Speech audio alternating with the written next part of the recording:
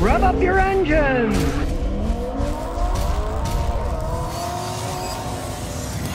Bobcat 2 says, do you still have to worry about odometer rollbacks on used cars? I saw 60 Minute where it said 40% of the cars in Houston didn't have the actual miles. Can you change digital speedometer? Relatively hard to do. I'm sure any computer nerd could figure it out. The main trick is somebody's got a high mileage car. They'll go to a junkyard and they'll just buy a used dash. A lot of times you can use dash for 50, 60 bucks and just install it in, and the dash will show the mileage that's on the car. Most vehicles that I work on, when I check them out for customers who are buying a used vehicle, one of the main things I do is I plug my fancy $5,000 scan tool in. I analyze all the data, but it also tells you the real mileage on the vehicle's computer. And unless they swap the computer out, which then you got to reprogram it, most guys aren't going to do that, the computer would have the real mileage. So if the mileage on the odometer says one thing, but the computer says another, you know, the computer's telling you the truth, and it was. You can't go like in the olden days where you could get a drill and run it backwards, but even then it took hours to make it go back any amount of mileage.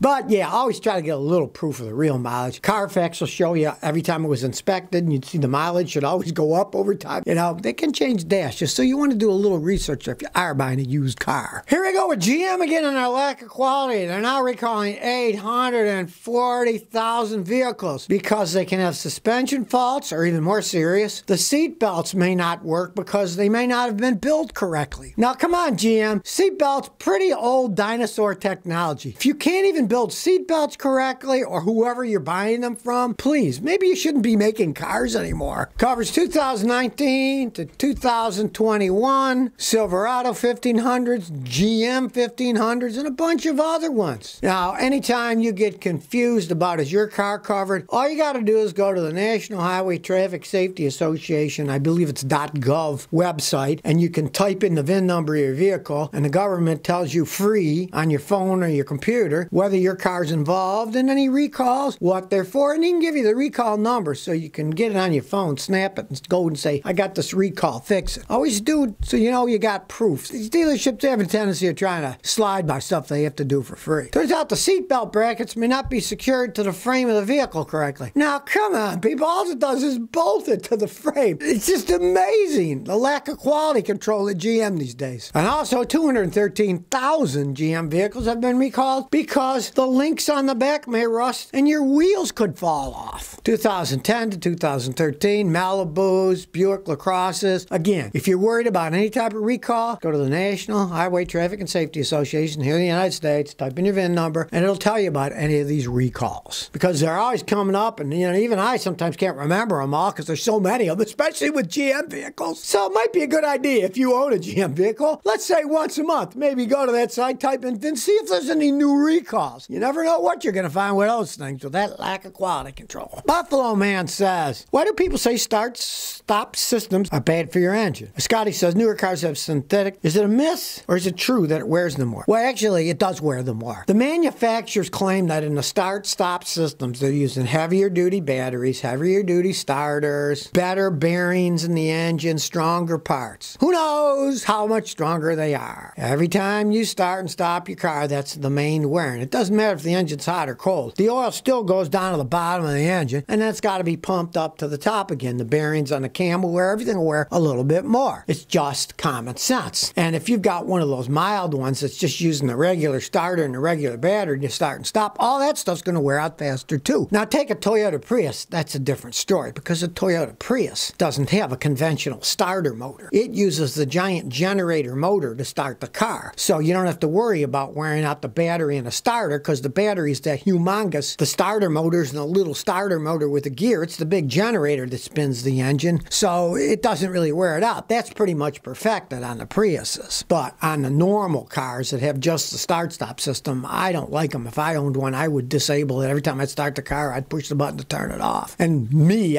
couldn't even stand that. I'd wire it so it never came back on again, because it will wear your engines down. It's going to be slightly. It'll take a long time, but it will They'll wear out internally faster. There's no arguing that. Christy said, I bought a mint 2010 Highlander. I went ahead, got the spark plugs replaced. I live in New England. The winters of salt. I joined Scrub-A-Dub car wash where I get frequent washes in the winter to keep the underneath rinsed. Is there any downside to getting it washed several times?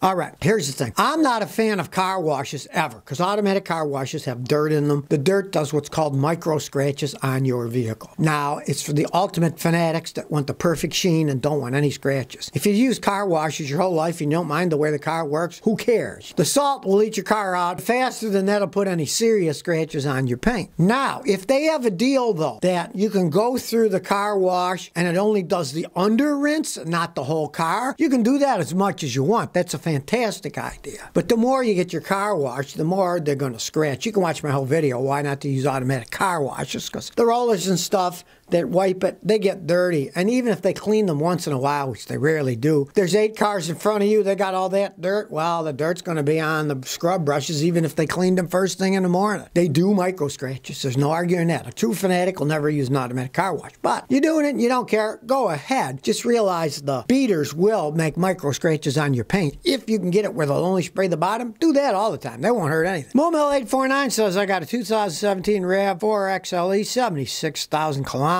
Lease isn't too much. Should I buy it back? I also have a 2019 Honda Civic EX with 28,000 miles, naturally aspirated. I leased it. Should I buy it back too? Here's the thing. Those are both great vehicles. You could buy them back. You should have never leased them in the first place. You pay more money leasing it and then buying it back, you know. You should have just bought them. Now that you know you like those vehicles, if they ever do wear out, which they may not because they last so long, buy the one next time or buy a good used one. Don't lease it because you're taking the bump. Let's say you wanted to buy a vehicle like that. Hey, let somebody else lease it or buy it, and then you buy it off lease. You know, the one's 2019, the other's 2017. That's 4 years old. Let the person with the 4-year-old one take the brunt of the loss and buy it when it's cheaper. Don't lease it and then buy it. It's kind of silly because my parents did that once. They said it was the dumbest thing they ever did. They did it with a Toyota Corolla. They bought it back, and I said, next time we'll just buy one. So they just paid cash the next time they bought one. And coincidentally, it was the last car they ever bought, so...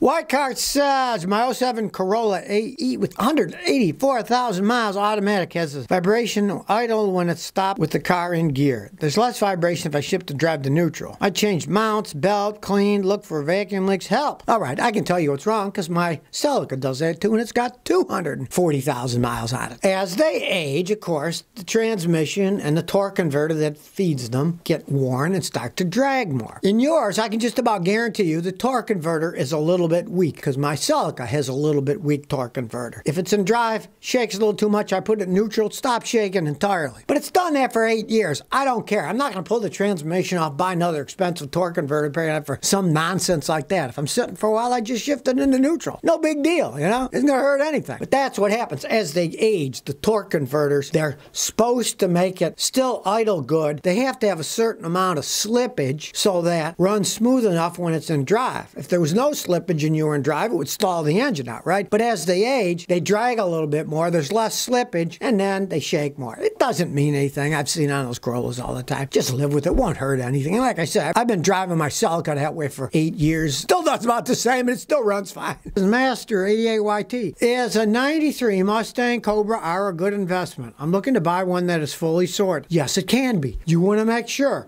it's checked out correctly, because if it's all original equipment, then it's worth a lot of money. If it's been highly modified, it actually is worth less. Depends on what you want or what you want to do. I had a guy buy one last year. You know what he did? He bought it, and it came with everything. The guy put new stuff on, but he saved all the old stuff. So he saved the original transmission. He saved the original engine. And as long as you got all those parts, if somebody wants to buy it as a collector's item, you got all the parts, they can put it together any way they want. You want to drive it a little harder and modify it? You can go ahead. Just make sure you keep all the original parts. And since those are rust buckets, make sure a mechanic looks closely to make sure the frame isn't rotten. Those frames on those things rotted out like mad if they're up north like in Detroit. JC Buffalo Gal says, recommend a Ford Transit, a Nissan Envy, or Chevy Express GMC Savannah cargo van for reliability. Well, out of those, I'd have to say be kind of a toss-up between the Ford Transit and the Nissan. Now, if you're getting a Ford Transit that had a diesel engine, that's probably a better one. But if you don't don't like you want gasoline engines, you're probably better off with the Nissan. Don't even think about the GM stuff. It's made like crap. Between the Nissan and the Ford, it all depends. Like I say, if you want a gasoline engine, I'd go to Nissan. But if you want a diesel engine, I'd go with a Ford. So if you never want to miss another one of my new car repair videos, remember to ring that bell.